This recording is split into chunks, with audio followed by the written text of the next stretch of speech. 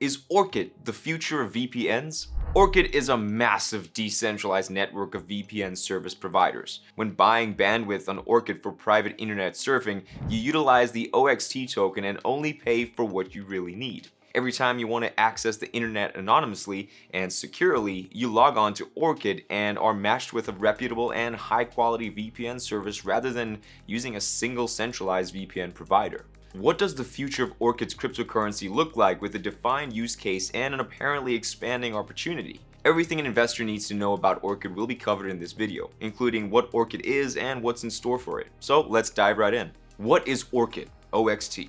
Orchid acts as a sort of decentralized marketplace, connecting those in need of bandwidth with those in the market to sell it. They trade with each other using the OXT currency as their means of exchange. Orchid consists of two main groups. The Orchid app's bandwidth users who want to access its decentralized VPN service come first. The second group includes bandwidth sellers, who are Orchid network nodes that trade bandwidth for OXT. The peer-to-peer connection is then encrypted and routed through the internet servers of the vendor once two users agree to swap bandwidth for OXT. Decentralized virtual private networks, VPNs, were made possible by the introduction of the Orchid cryptocurrency, which was designed to address some of the flaws in conventional VPNs. The largest and most obvious danger comes from the fact that there is a chance that the provider might misuse the data if all internet traffic is routed through them. Even if some VPN providers don't keep track of user behavior, they may still face subpoenas from the authorities and be forced to turn over some kind of user data. The critical flaw is intended to be solved by Orchid's design, which uses multi-hop configuration and multi-layer encryption through a decentralized app. The Orchid mobile app enables the bandwidth exchange for OXT cryptocurrency, providing customers with a private browsing experience. In practice, when internet traffic is channeled over an encrypted VPN tunnel, outside users, including the user's internet provider, are unable to see what's going on, and you're left with sweet privacy. But hold on.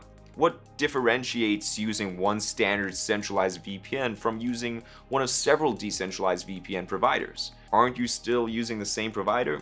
Not quite. Why are decentralized VPNs better? First off, if your load times are poor or you're not satisfied with your connection or provider, you can easily connect through a new provider and continue browsing anonymously using a decentralized crypto VPN like Orchid. With a typical VPN, you can change to a different private server within the network of that VPN, but not across providers. That's the major notable difference. It's not a big deal to connect to the internet just once by using any open or closed source. By collecting your browsing information over time and creating a profile of your identity, hobbies, and location, third parties violate your privacy. They can sell your information to advertisers who will send you unwanted advertisements, or they could give your information to a nosy government that keeps tabs on its citizens. Additionally, when you do online business, VPNs reroute your personal information like your name, credit card information, and home address. Hackers and other unwanted people could get their hands on this information.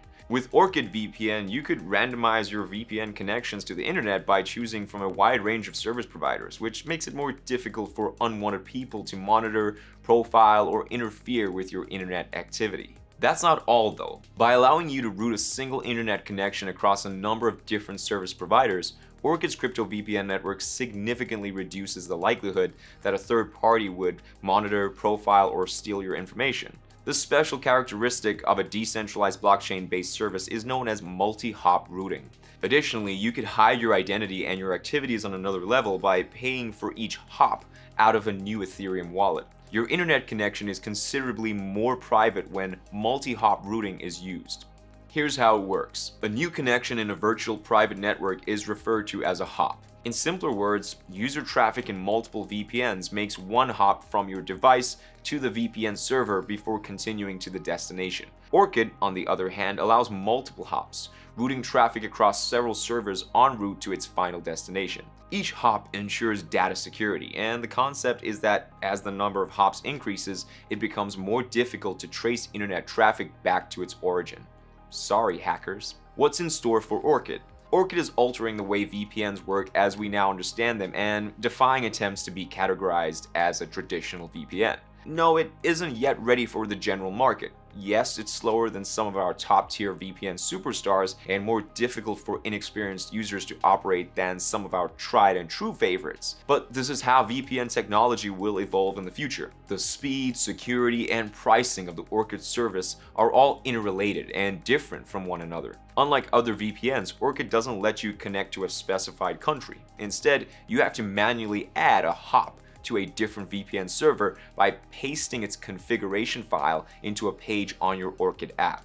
You can choose the VPN server from either your existing non-Orchid VPN provider or from Orchid's global pool of service providers. The architecture closely resembles Tor's network, which lets you switch between user-run nodes to mask your data. The speed of each node you connect to will change depending on the type of connection its operator is using, since anybody can set up an Orchid node on the company's bandwidth marketplace. The bandwidth cost for each node is also determined by the person running it. Some privacy experts would advise you to stop using consumer VPNs completely and go with Tor because of how transparent the VPN business ownership is. They're not completely off base. Governmental agencies still haven't totally cracked Tor's fundamental technology to expose users at will.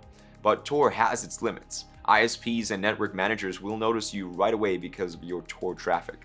Websites can see it as well and often act quickly to block inbound Tor connections. The CIA, NSA, and FBI have all been known to camp out at or establish their own Tor exit nodes. As if it weren't enough, audio and video conversations through Tor's network of volunteer-run nodes are all but impossible, since Tor can't transfer nearly as much data as a VPN can. This is a must-try for privacy enthusiasts who want to see what VPNs could look like in the future. However, for the majority of us, the onboarding process is a bit too difficult.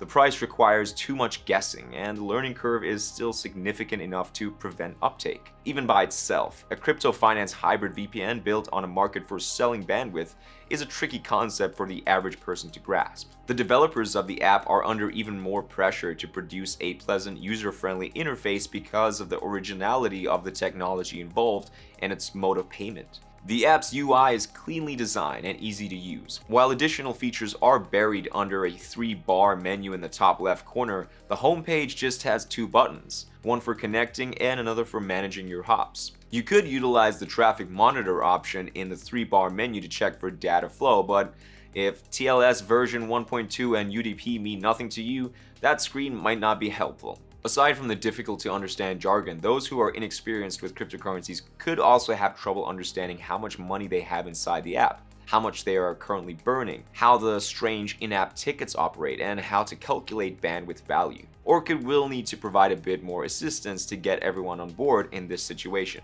It's unfair that the app interface has to carry so much of the technology's weight, but it's in Orchid's best interest to lower adoption barriers and bring in more of us to where we all need to be for our own good, on a decentralized VPN, outpacing government surveillance, all-seeing eye.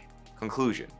OXT has a market worth of $75 million and a price per coin of 10 cents at the end of July 2022. Based on the predictions by Digital Coin Price, by the end of this year, OXT will cost 15 cents. People who think that rising adoption of the Orchid decentralized VPN service will result in a rise in the price of the Orchid coin may see the cryptocurrency as a good investment because it's needed to use the Orchid VPN. There's no definite opinion on this though. Risky cryptocurrencies can be rewarding when the timing is perfect, but investors who are okay with the risk should be ready to possibly sustain significant losses as well. When it comes to altcoins, only risk what you can afford to lose. This is one of the best general investment rules, as well as a smart cryptocurrency rule. The demand for OXT cryptocurrency will rise if more and more people feel like Orchid is the best option for a decentralized VPN service. In theory, this would raise the price of OXT. If you want to try your luck, you can buy OXT on either Binance, Kraken, Gemini, or Coinbase. If you'd like to join Coinbase and support the channel, use the link in the description. If you found this video helpful, be sure to subscribe to our YouTube channel for future videos. Please leave a comment below to tell us what you think about decentralized crypto VPNs. Also, consider checking out the channel for more interesting videos on interesting projects like Monero or how Solana is performing in the bear market.